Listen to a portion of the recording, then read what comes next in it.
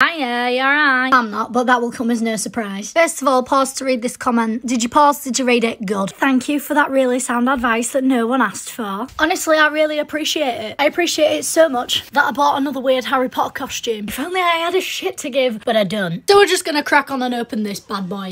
When ordering this costume, I thought to myself, who else from Harry Potter other than Draco Malfoy do I really resonate with? And of course, it was the ghost lady that haunts the toilets. I'm actually heartbroken. I thought this came with a wig. It doesn't come with a wig. We're gonna have to freestyle here and do my hair. Oh, does that mean I've got to get my fringe out? Ooh. Oh, this could get ugly. I'm not bougie enough for a Dyson Airwrap, so I'm just gonna use my hairdryer. This could have gone horribly wrong. I was correct. It's gone horribly wrong. I look like one of the Sprouse twins. How do you lose a woman? You forget to cherish her. This isn't gonna work. I'm gonna consult my wig cupboard. Love these glasses. Edna, mode, no capes. Looks quite ghosted, doesn't it? I don't think you're ready for the full reveal. Here it is. Would ever talk about ugly, moping, miserable, moaning Myrtle. Come to throw something else at me. Here I am, minding my own business, and someone thinks it's funny to throw a book at me.